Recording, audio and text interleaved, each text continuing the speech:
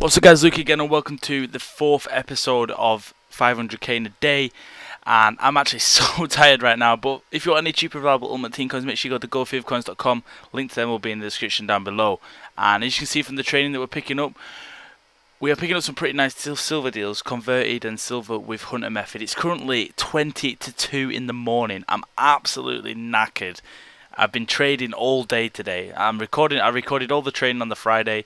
I set myself a goal of around 12 hours to do it in, and I did it with half an hour to spare. So, yeah. But I'm hoping that I can get all these videos edited and rendered and uploaded for you guys, because like I said, there is going to be a video every single hour. And as you can see, all the silver players did sell, apart from the 2 Walcotts that are still selling.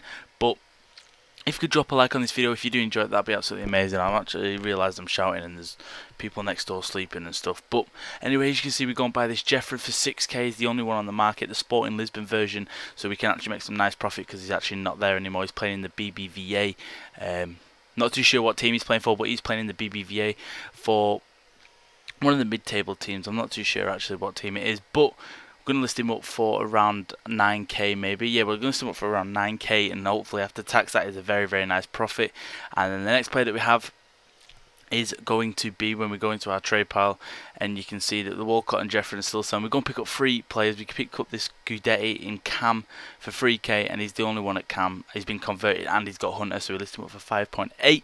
We get this Townsend for 6.5 and we list him up for 8.3, and he sells within like a couple of minutes because I listed him up a lot cheaper than what he actually should be. He goes for like 15k, but we can also get that Shane Long at Cam as well. And then as you can see, we go back into the trade pile and we see that we have all the players have sold, all 6 of them I think it was. I wasn't too sure all 6 of them, but anyway, the next players that we have are going to be, when the trade pile loads up, we have a two John Joe Shelby's, a Maega and a Aluko, and they've all been converted and they've all got Hunter on, so we're making some nice profit off every single one.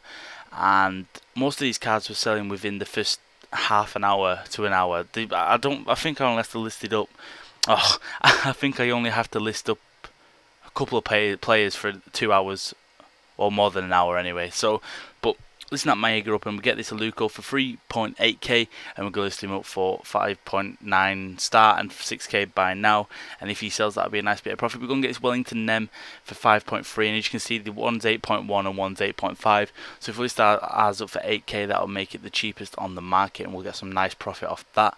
And yeah, Wellington Nem's actually pretty good to trade with. I think I pick him up a couple more times, I'm not too sure. But we will move on to the informs in the next few trades, because informs, just that's where the profit's at really. And the market is slowly going up, so all the prices, the players are rising. We're going to get this centre mid from Galatasaray with Hunter on him for 4.9k. Was the only one on the market, so we're going to take advantage and list him up for 7.5, and if he sells, that will be a nice profit.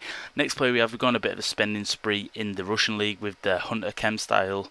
We pick up this right forward here for 5.9k. Next cheapest was 6.9, and then we're going to pick up the 2 of these areas, one for 2.9, and how much do we get the other one for? We get another one for, well, there we go. I think we get 2 for 2.9, and then the cheapest after that was I think 4.9. So if this starts up for 4.8, that will be a nice bit of profit. So that's going to be the end of this video. If you haven't enjoyed it, make sure you drop it a like, subscribe, and I will see you all next time.